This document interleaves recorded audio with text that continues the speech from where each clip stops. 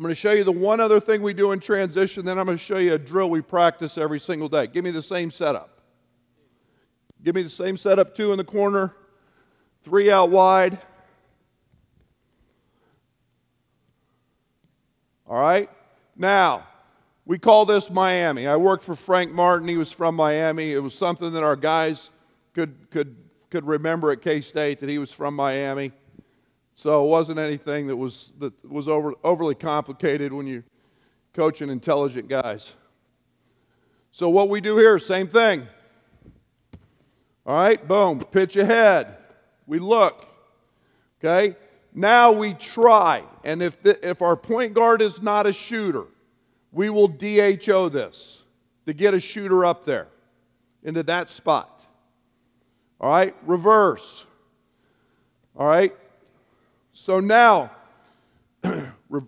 as we're, stop, my bad, stay a little lower. As we're reversing, 2-man, you act like you're running through. 5-man, you're circling and going to screen the top guard. 2-man, you act like you're cutting through and you're screening the low man of the zone.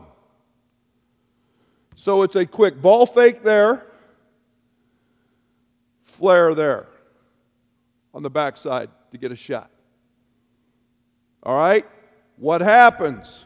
You'll see this. This guard's going to see that play. He's going to cheat it. This becomes wide open. Now we're there, and we're there.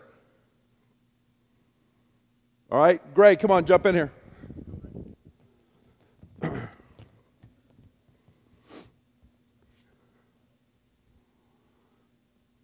All right, move it.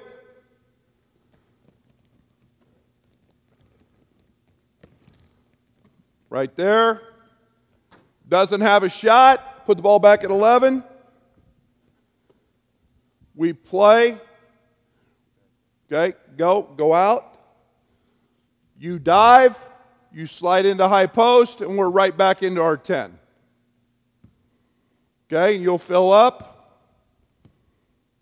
All right, very, very simple, quick actions in transition to keep a defense honest that we can flow into without actually having to set things up.